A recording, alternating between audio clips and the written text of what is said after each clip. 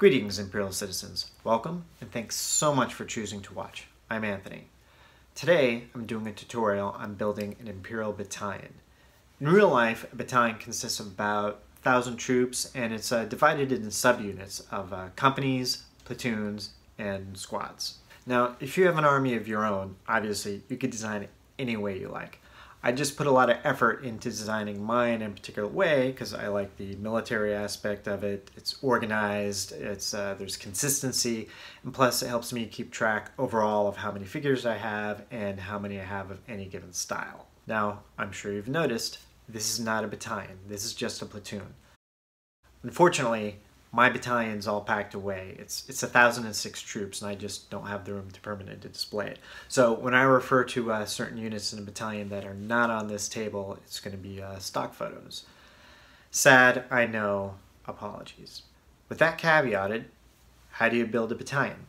Step 1. Buy Stormtroopers. No. I mean a lot of Stormtroopers.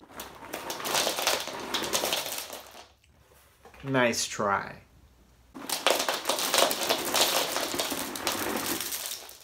Nice. Step 2. Buy more Stormtroopers.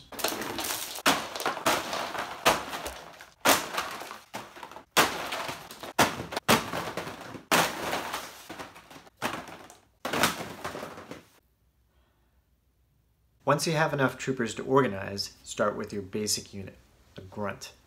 I used the VOTC Stormtrooper, VOTC standing for Vintage Original Trilogy Collection.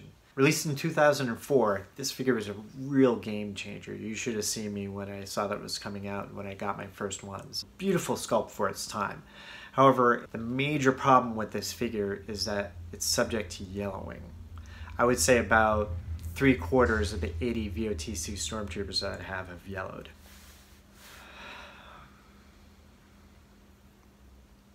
Hasbro reused this body on no less than 30 different releases, and I plan to devote an entire video just to Stormtroopers. Wait, hold your nerves. What about the excellent, virtually perfect Rogue One Stormtrooper, VC-140? I only have 35 at the moment. I've got 342 VOTC-styled Stormtroopers in this army. It's going to take a while to upgrade. For my grunts I used the VOTC Stormtrooper, of course, the Saga Sandtrooper, and the Saga Sandtrooper with its dirt cleaned off.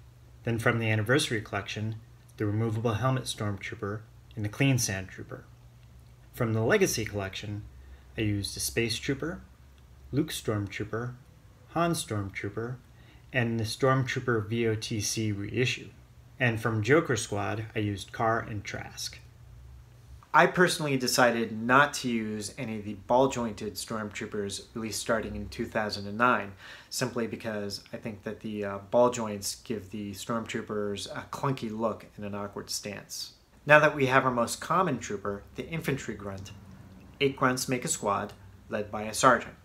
For the sergeant, I used the 10-4 Stormtrooper because his belt pouch and lack of holster sets him apart from his men. There are 4 squads to a platoon, which is led by a Master Sergeant and a Lieutenant. For the Master Sergeant, I use Joker Squad's Vax Pator, and I'm sure I'm not pronouncing that correctly. I use Vax because of his unique helmet grille and white holster. I've given each Lieutenant a unique head and a Lieutenant's rank insignia. I know a bunch of you are probably asking, well, where did I get the rank insignia from? The answer? Moff Jerjerrod.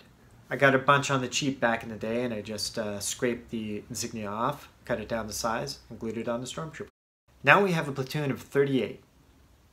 There are 5 platoons to a company, making 190 troopers, and 5 companies to a battalion, bringing us to 950. My first 3 companies are designed the same exact way. 3 infantry platoons, 1 special forces, and 1 HQ, or headquarters.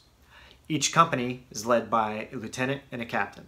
I've yet to integrate the Shadow Stormtrooper, the Death Trooper, the Scarif Trooper, the Mud Trooper and Mud Trooper officers, and the Mimban Stormtroopers. 4th company is mechanized support. Any trooper that could drive or fly a vehicle you'll find here, along with the company's own special forces team. Another caveat. I've yet to upgrade to incorporate the hover tank crew, whoever I decide drives AT-DTs, and the Imperial troop transport drivers. Again, it's going to take a while.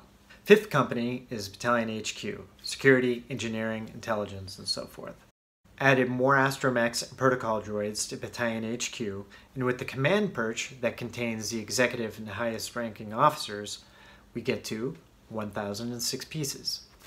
1,006 Imperial Trooper action figures organized into a battalion. As you can see, there's a ton of customs in there, and my next communique will be all about the Imperial medics. That's all for this communication. Huge thanks again to Greg Stauffer for help with the graphics, for Grace for the music. If you have a question, please ask in the comments section. I'm happy to answer. And remember, do your part for the Empire. Like, subscribe, and wait for the next transmission.